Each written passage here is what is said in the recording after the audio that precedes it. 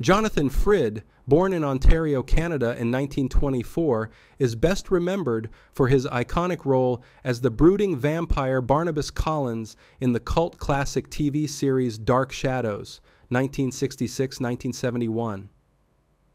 Before his rise to fame, Frid was a classically trained stage actor, graduating from Yale School of Drama and performing in various Shakespearean productions.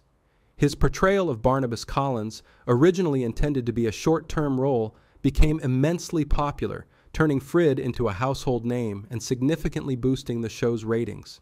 His character, a sympathetic and reluctant vampire, was a departure from traditional vampire roles, adding depth and complexity to the archetype.